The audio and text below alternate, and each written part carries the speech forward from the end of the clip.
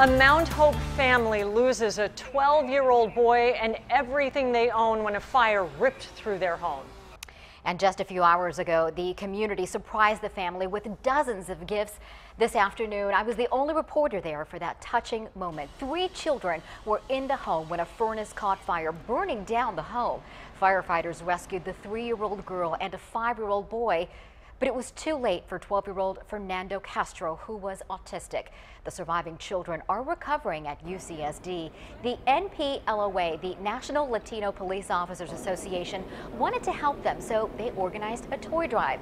The SDPD officers set up hundreds of dollars worth of gifts on the hood of a patrol car outside the hospital. Among the gifts, a bicycle, books, and a Star Wars toy. Then they brought out the mother for the big reveal. Juanita Vasquez was overwhelmed.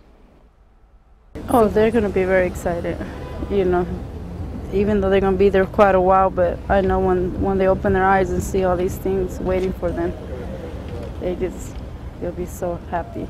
Yes, they will. Sergeant Ruben Gutierrez is the incoming president of the NLPOA. He said he felt compelled to rally his fellow officers to help the Vasquez family. Several of them from the department and the juvenile services team came together to support them.